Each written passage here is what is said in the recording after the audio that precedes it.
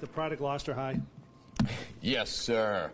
Go fighting fishermen, or yes, whatever. Yes, yes, very, yes. Hometown boy made good. That's right. Real good. Hoping to make better.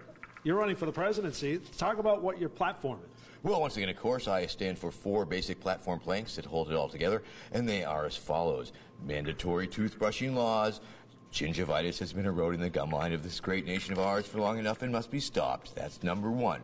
Number 2, time travel research. I'm the only candidate who is willing to fully fund time travel, go back in time, and kill baby Hitler with my bare hands before he's even born. Number 3, zombie preparedness. Yes, I am ready, the only candidate who has a plan to affect and protect America from the imminent zombie invasion, and I will be harnessing the awesome power of zombies to create electric energy, utilizing the latest in giant hamster wheel technology.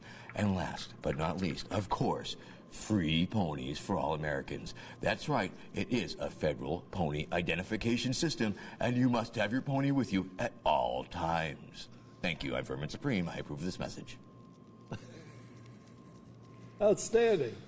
How do you cut through the clutter? Is it the pony? Is that doing the trick or what? Once again, it's several simple yet elegant and very effective measures. The simplicity that is employed by, say, for example, wearing a rubber boot upside down on one's head. And it's simple, and yet it's elegant, and it's very effective. It has cut through the media clutter. It has risen me to the top of the over 1,500 people that are running for president, the fringe candidates, and it seems to be bringing me more votes than Rand Paul, than Jindal, than Santorum, than Martin O'Malley, combined here in New Hampshire, friends. That's right. I'm in it to win it, and I am going to take it all. It's in it. Oh, yes. I will crush Martin O'Malley as I vowed to do, and